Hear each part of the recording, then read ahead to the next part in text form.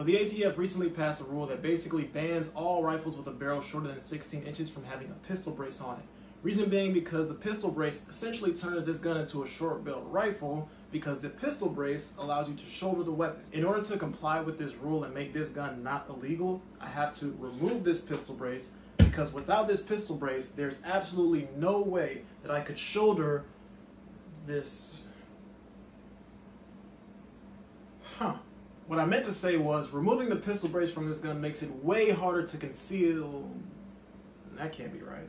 Basically, just remove all pistol braces from all your guns because they're very, very dangerous and nobody should have access to them.